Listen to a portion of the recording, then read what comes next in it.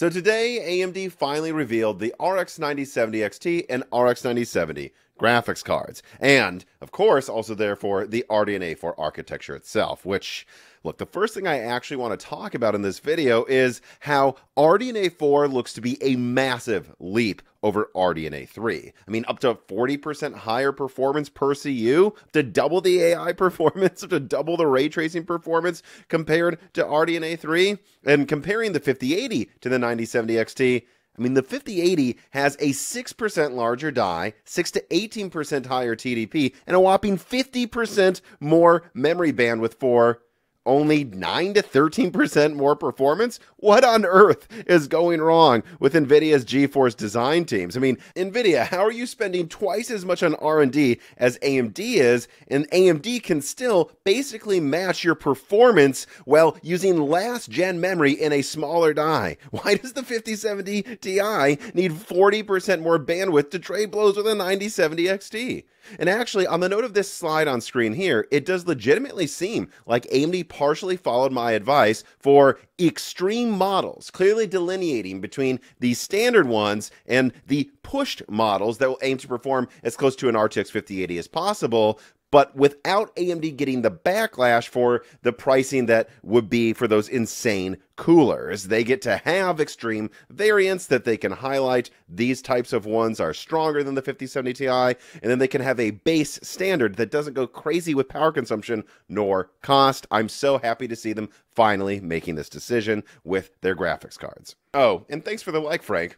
By the way, yes, I think performance should end up like how AMD has portrayed it today in final reviews, because these numbers do line up with internal testing that I leaked from within AMD, and because they come from within progress reports in AMD, I have no reason to believe AMD would lie to themselves. So, which actually, speaking of performance slides, I also like how AMD mostly showed standard performance without using fake frames in most of their charts, and then when they showed fake frames, it was generally speaking mentioned in reference to the standard performance. It wasn't like, here's a 5080 with their fake frames next to a 9070 XT with their fake frames. It was, here's standard performance between graphics cards on the one hand, and then over here, this is the rough frame rate increase you can expect when using fake frames. That's important because it allows AMD to brag with ridiculous charts that go to the moon, but it does something that everyone should be doing when they talk about fake frames: never putting a graphics card with fake frames on the same chart as graphics cards that don't use them or use a different version of them. Anytime that happens, I think it is very misleading to consumers. And besides all that, I don't actually have much else to say about the performance of these RDNA 4 graphics cards. Nearly everything I leaked last year in a video, which of course was a time when we naively thought AMD wouldn't choose to change their naming scheme every 5 seconds, but in that video, everything from specs to performance to pricing, yep, this channel consistently did not believe the insane pricing rumors, to no reference cooler. I mean, basically just the delayed launch is what really ended up as a major surprise for these graphics cards. Well, I guess there was one other surprise, not supplies, by the way, and it was that they once again priced two graphics cards very close to each other in pricing, putting the 9070 at $549 US and the 9070 XT at $599 US. A $50 price difference, just like they decided to do back in the day with the RX 5700 and 5700 XT, and of course also more recently with the RX 7700 XT and RX 7800 XT. AMD's done this before,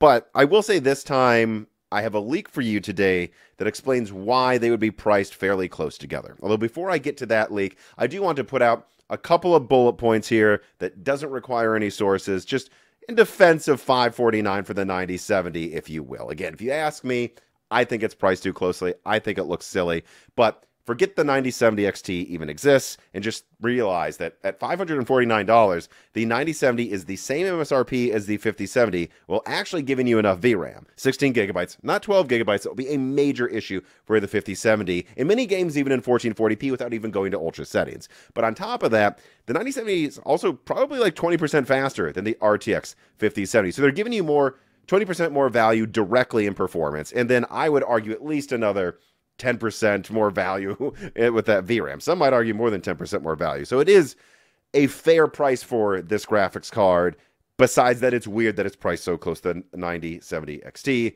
Additionally, on top of that, I think everyone might want to Google MSRP and remember what that actually means.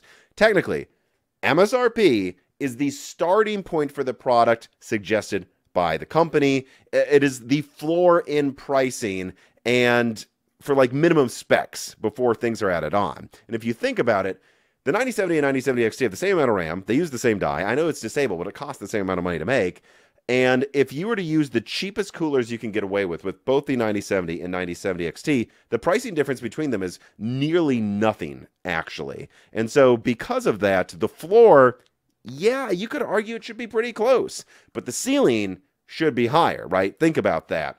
It costs about the same to make the cheapest 9070 and the cheapest 9070 XT, but there will be far less, I believe, long-term hyper overclock models trying to compete with a graphics card a tier higher compared to the 9070 versus 9070 XT. So yes, the floors are close because they cost almost the same to make with the minimum spec, but if you push them hard, that is where the 9070 XT will, on average, I believe from what I'm seeing from my sources behind the scenes, cost 15 to 20% higher on the street. But that third factor, that is one that was backed up to me today by multiple sources that does explain why their MSRPs are so close, and it does have to do with the supply differences between them, and it is quite stark. And I want to leak that to you, and also leak to you what I'm hearing about RTX 5070 supply, and also why the pricing for RDNA 4 may somewhat be temporary. But before I get to all those bombshells, an ad from Micro Center. This piece of content is brought to you by Micro Center and their Monitor Madness event that is starting March 1st. Check out great deals on a wide range of monitors all month long, and go to the link in the description to see those deals. Additionally, Micro Center is opening up a new store in Santa Clara, California. Sign up at the link below and receive a free 120 gigabyte flash drive when it opens this year. And then they also have a GPU trade-in program so that you can bring in your GPU and receive an offer the same day if you want to upgrade to one of these RDNA 4 graphics cards.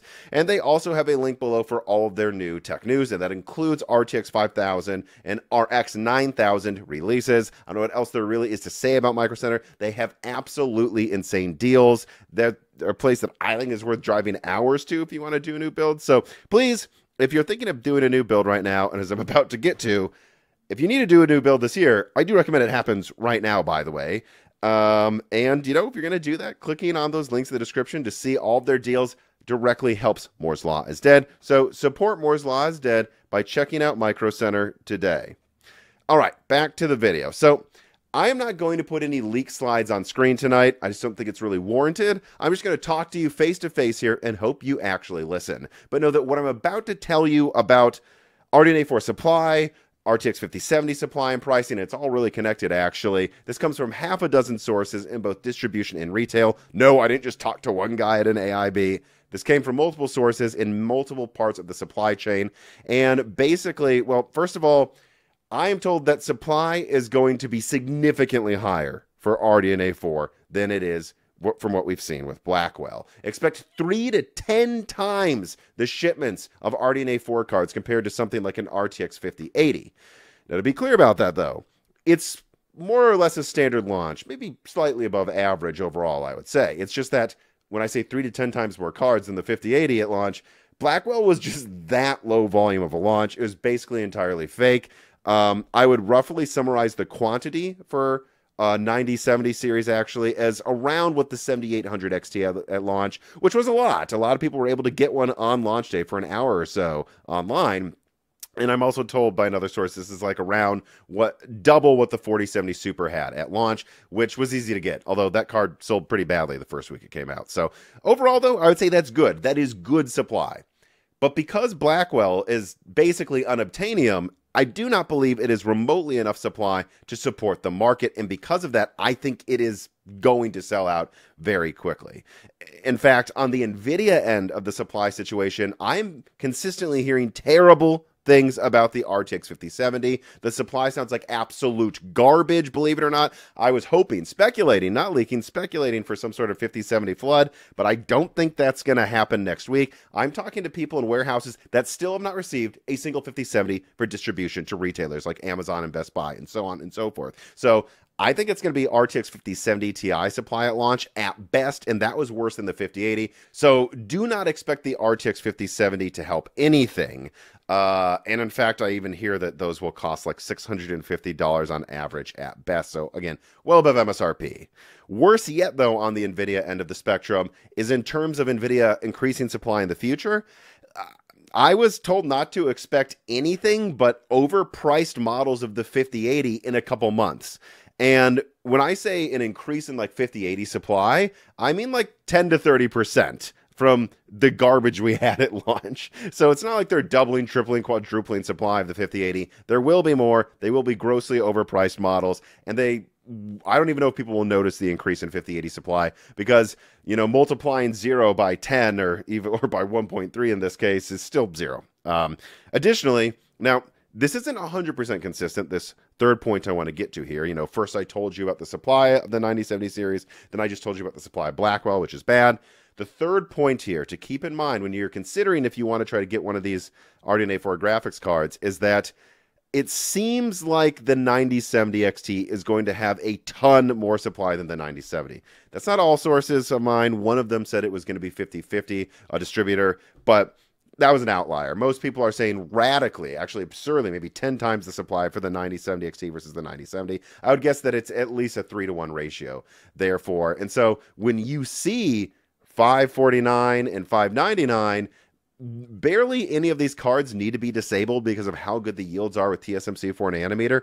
And so it's priced to reflect that, yeah, it's a little cheaper, but there's not going to be a lot of them, so it's pretty scarce.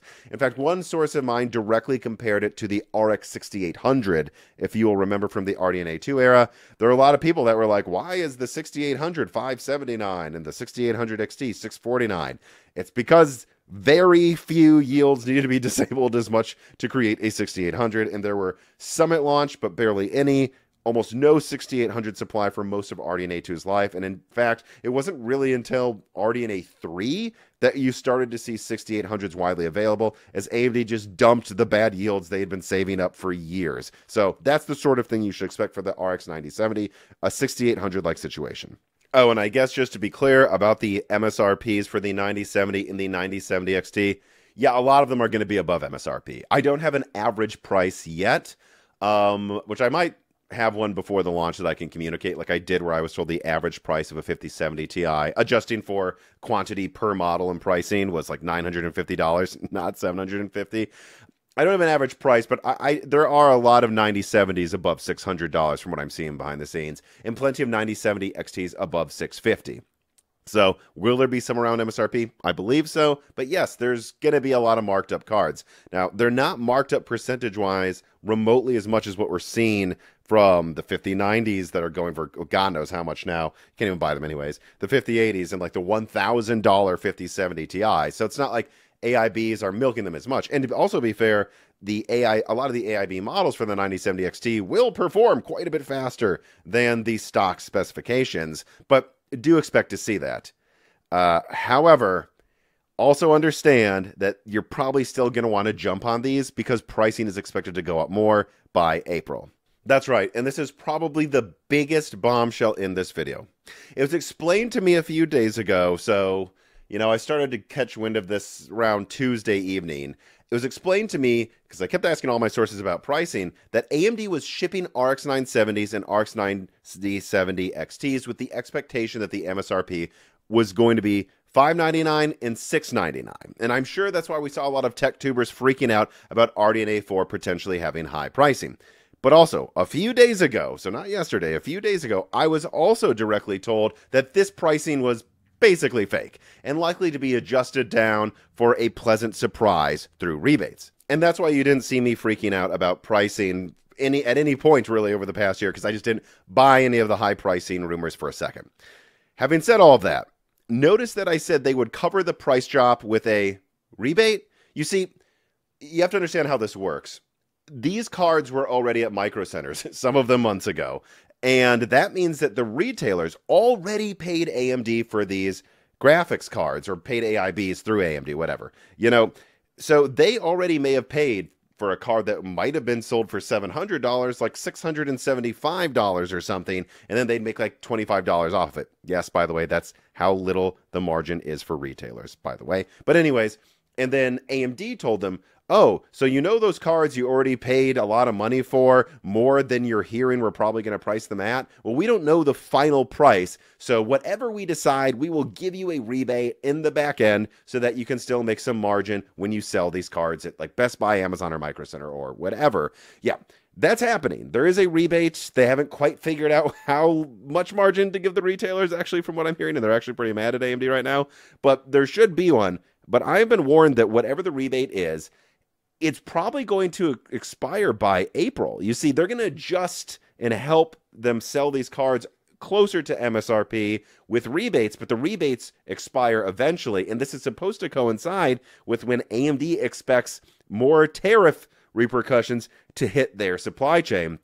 So that, and they're not really lying, they can go, well, look, now all of this price increase has happened. Graphics card prices are going up right now. There's nothing we can do due to tariffs, which is true. They can't sustainably, they don't believe, sell a lot of these graphics card models with these sorts of coolers if shipping prices go up as much as they expect them to, and if the tariffs keep being increased between the U.S. and other countries. They can't. There's just going to be too many ripple effects. Having said that, and that's the part where they're not lying, there is a certain artificialness, if you will, to the early pricing of these graphics cards that is going to expire when they can blame tariffs, which will affect them, but yeah, that's what's going on. And so, look, I don't like reporting bad news. Good news gets me more clicks on average, but I do think you all have a right to know that this is going to happen, that despite a lot of these cards from RDNA 4 being above our MSRP at launch, although, again, not as bad as Nvidia, I don't believe, that as bad as some of that may look, you need to know that Nvidia ain't going to do anything to help this market for months, if not the whole goddamn year, and that the pricing for these RDNA 4 graphics cards is almost certainly going to shoot up even more over the coming months. And so you deserve to know the truth about that and plan accordingly. And you really should get these if you want this sort of a graphics card this year, because I don't think pricing is going to get better over time anytime soon. Don't wait. Oh, and one more thing. This is just amusing. I heard from one source, so I'm not going to say I'm married to it, but I heard the 9060 XT is launching in April. So that's a bit more specific than what I saw AMD say today. Just thought you guys should know. And you should also know that if you're thinking of wanting a cheaper card from the RDNA 4 lineup, that graphics card is likely, in my opinion, to perform between an RTX 4060 Ti and a 7700 XT. And if they push the clocks really hard to justify a higher MSRP, which maybe they will, given what the market looks like right now, maybe it could even come to be just a little weaker than a 4070. But yeah, there will be more videos about that leading up to its launch in the future. For the present, that is going to do it for this video. I hope you enjoyed it. If you did, give a comment below. Tell me what you think about what was revealed today. And also like it, share it, and subscribe to Moore's Law is Dead on YouTube, and ring that bell button so you don't miss all the upcoming scoops that will come out of this channel. Speaking of scoops, you know, the independent journalism this channel does is actually a ton of work, calling up sources, talking to them, trying to figure out what's going on and cross-referencing information, not just done by me, but done by Carbon Cry, who assists with that sort of stuff, and also by Gerard, who does editing, Dan, who helps with research and also is the co-host on multiple podcasts. It's a lot of work. And if you want to support our independent journalism, please support us on Patreon. Even just the $2 tier gets you access to a ton of die shrinks. We just did an interview with a developer who's explaining why the situation with PhysX and Blackwell is a much worse omen for the future than you'd think it would be. There's a whole, like, I think it's like 40-minute or more, or like 1 hour video there for you if you join the lowest tier of the Moore's Law Said Patreon. And then there's other die shrinks as well and tons of other bonus content that you'll get access to, and a Discord and so much more. So please consider supporting us there if you have the extra even $2 a month. And then for everybody else, no matter what though, hey, if you made it this far in the video, thank you for watching.